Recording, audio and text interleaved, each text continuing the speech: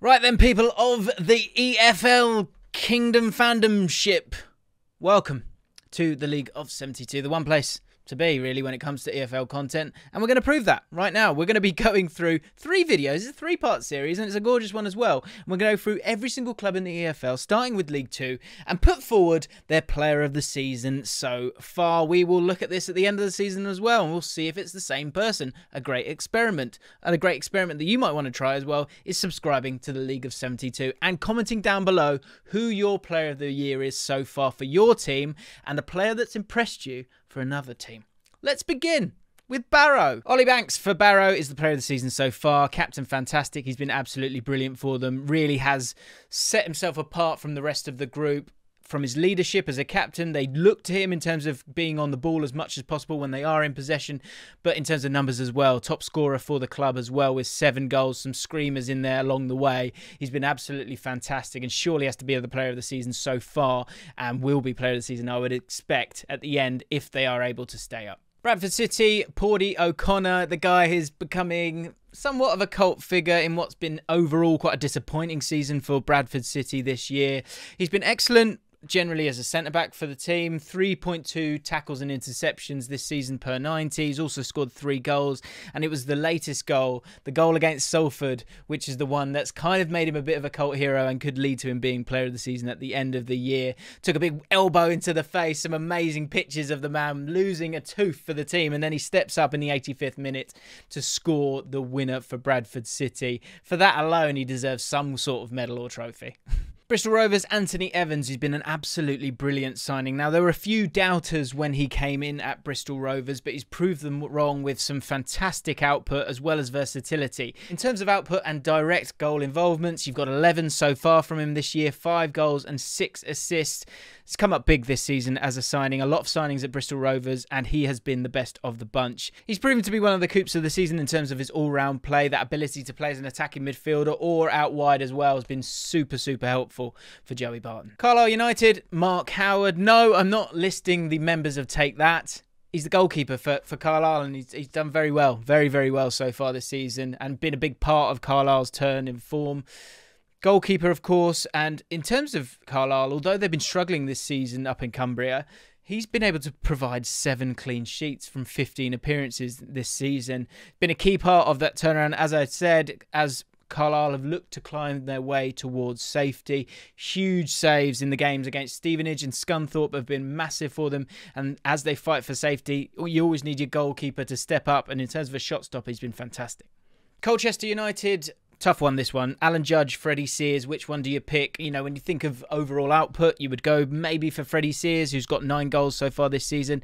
But then you look a little bit deeper, 3 of those goals being penalties. I think with Alan Judge, maybe you don't see it in terms of the final output, but in terms of being kind of clear amongst his peers within that squad, when he's at his best, he is the best member of that squad in terms of talent, creativity. He can be brilliant, certainly at this level.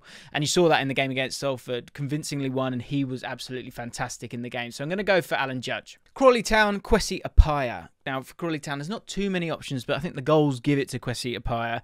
8 goals so far this season, and he had a lengthy injury that kept him out up until about the 19th of October. And since then, he's done brilliantly for Crawley Town. As I said, being able to score those goals, deciding goals as well, important goal contributions that decide matches. You know, the games against Leyton Orient, the games against Colchester recently. Yes, it's mid-table and a little bit meh in terms of Crawley Town and their season, but Kwesi Appiah can be really pleased with what he's done so far this year, and it's going to be interesting to see how many he can add to that tally by the end of the season. Exeter City, Timothy Dieng, really, really tough one, this one. Again, Exeter, if we get this right, really there's probably 3 players that have been really fantastic this season. Giovanni Brown, you've got Archie Collins, and then, of course, Timothy Dieng. But I think with Timothy Dieng as that midfielder who does it all, really, he's a bit of a throwback to those old-school midfielders and capable of pretty much everything as well. You know, making tackles, winning the ball, passing the ball, scoring goals as well. A bit like his compatriot, Patrick Vieira, actually. It's that similar kind of style. Just signed a new deal that's going to keep him till 2024, which is just the reward he deserves for his performances. Forest Green Rovers, Jamil Matt, he leads the division in goal contributions this season. So despite Forest Green Rovers absolutely flying right now, and despite there being lots of options, Nicky Cadden, Matt Stevens, Kane Wilson as well, all having wondrous seasons, you've got to go for Jamil Matt. He's so important to this team. Not just with the goals that he scored, 16 goals so far this season, 7 assists as well.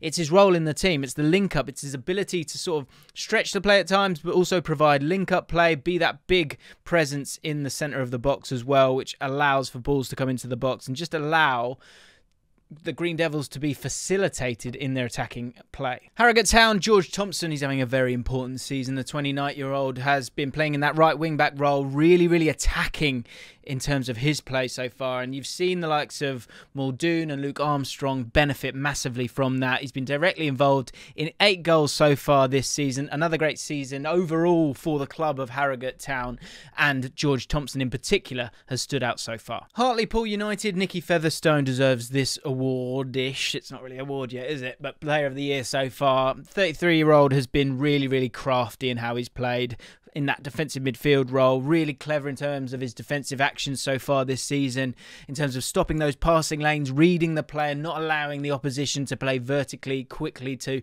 the front men of the opposition that are playing up against him. He's never going to go past 3 or 4 players, but really tidy. And as I said, defensively so important to Hartlepool United. Leyton Orient, I'm going to go with Harry Smith. Is he the best header of a ball in the EFL, or certainly in League Two? Surely. 6'5" target man Harry Smith is such a throwback, as are Leyton Orient, and they're really good fun to watch at times. You think of that big man little man partnership that he has with Aaron Drinan. It really is the sort of Crouch Defoe of League Two, and it's really come up trumps for them as well this season. Very clear way of playing under Kenny Jackett. 11 goals this season, 6 of which are headers. He's really impressed with that, but also, as ever, impressed with his hold-up play as well. Mansfield Town, Stephen McLaughlin. Watch out for Mansfield, by the way. They are absolutely flying up the league. After a tricky start to the season and a bad run, they are absolutely flying at present. The Stags are tearing it up, and the left-back, Stephen McLaughlin, has been huge in that. If you think of how they play with that diamond formation, and he plays as that left back, so he has the responsibility of providing width, getting forward as well, of course, but also getting himself back. Really competent, able to score goals, create them as well. He's been terrific in all aspects of the game. Newport County, this is an easy one, isn't it? Dom Telford, Mr. Goal Machine himself. Death, taxes, Dom Telford scoring goals. It's the few things in life that we have certainty over. The current top scorer in the division is scoring more than a goal a game at the time of recording. 20 goals in 19 games. 1.1 goals per game, making a very strong case for player of the year in terms of the whole league, not just Newport County so far. It's a really exciting Newport County side, and Dom Telford is obviously benefiting from that, as are Newport County benefiting from his brilliant finishing so far this year. Northampton Town, John Guthrie is the player of the season so far. He's been very reliable, a big part of that Northampton defence. So rigid. Apart from the game against Swindon where they lost 5-2, they really haven't been conceding many goals at all this season, and John Guthrie is a huge part of that. Playing on that left-hand side of a back four in that partnership in the middle, he's been brilliant, and scoring goals as well. 6 goals so far. He had to be my choice for Northampton Town. Oldham Athletic, Carl Piergianni. This is a tough one because there aren't that many players in the Oldham Athletic squad that you could say have had good games this year, but Carl Piergianni has had a handful of them. He's also the top scorer for Oldham Athletic so far this season, played a big part in important wins against Port Vale with 2 assists and then scoring a goal against Sutton as well, and has also been a big part in a lot of the draws that Oldham Athletic have been able to achieve this season. Port Vale, Tom Conlon has been the bright spark this season. He has a real quality about him in that number 10 role, the ability to create, the ability to score goals. You don't see too many number 10s out there these days, but when Port Vale do well, often it is down to him. They've got on a good trajectory overall, Port Vale, this season. They have fallen away a little bit and will be a bit disappointed with that, but they could still get themselves in the playoff places. And in terms of Conlon, he's going to be crucial in terms of giving them that opportunity. Super reliable in creating creating actions, and just a great source of calm in terms of being on the ball. Rochdale, I'm going to go with Owen O'Connell, the captain, the important cog, crucial cog, right in the middle of that back three for Rochdale. Yes, they have conceded more goals than they would have liked and have been probably a bit disappointing overall so far this season, but he's been good for them. Playing in the middle, it's really important in terms of getting on the ball and playing those long balls for the team. And then defensively in League Two, if you're playing in the middle of a back three, you're probably going to be going up against a target man, and there'll be some aerial duels for you to take part in. And his aerial duel success rate has been 75% so far this season, which is really, really strong. He's been very, very important for Rochdale this year.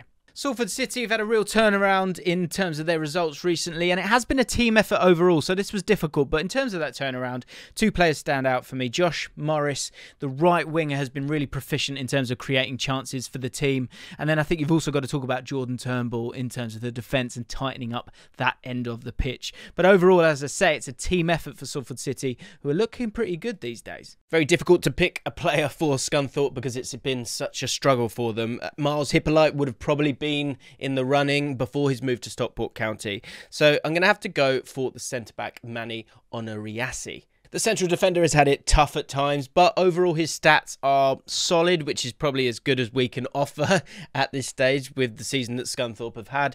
2.4 interceptions per 90 and 1.7 successful tackles are showing some very solid defensive output despite the struggles of Scunny. Stevenage are going to go for Jake Reeves, an important creator of chances for Stevenage so far this season. They play with this 4-3-3 and generally they don't dominate the ball that much. They also don't play with a number 10. So when they do have the ball, there's players there who are playing as central midfielders who need to offer that little bit more. And in terms of creating chances for the team, Reeves has really stepped up. He's also been good defensively for the team as well. So I think he deserves a little bit of credit for those displays in what is almost an awkward formation for a struggling team. Sutton United, it's got to be Robert Milson, the James Milner of League Two, playing left back, sometimes playing centre midfield as well. Been really great in terms of his chance creation and diligent defensive output for a Sutton United side that has come into this division and really pulled up some trees. Over 140 League Two appearances so far in his career. Next season, you never know, he might be playing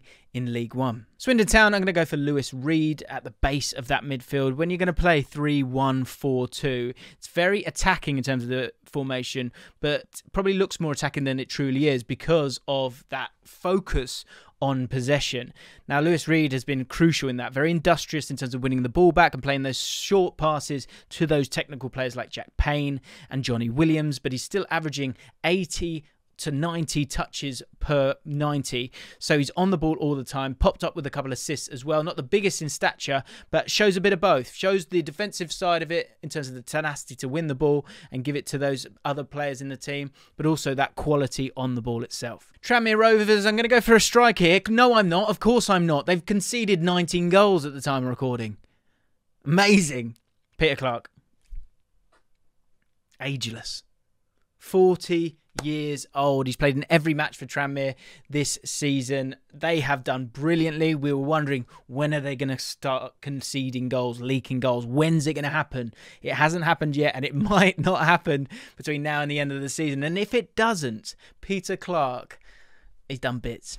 And last up, Walsall, Jack Earing, he's having a decent season. Walsall themselves, I think some people thought they might do a little bit better this season, but 23 years old, playing in that double pivot, he's been very, very good. You can see that he's developing as a player as well, and you give him another 4 months, he's one of those players that you could see him playing at a higher level if it starts to click for him. So there you have it, guys, the player of the season so far in every team of League Two. Make sure you hit the subscribe button, as I said at the start of the video, so you don't miss out on the next episode of this, which is League One, of course. Then, Championship. Yeah, you probably could have guessed that.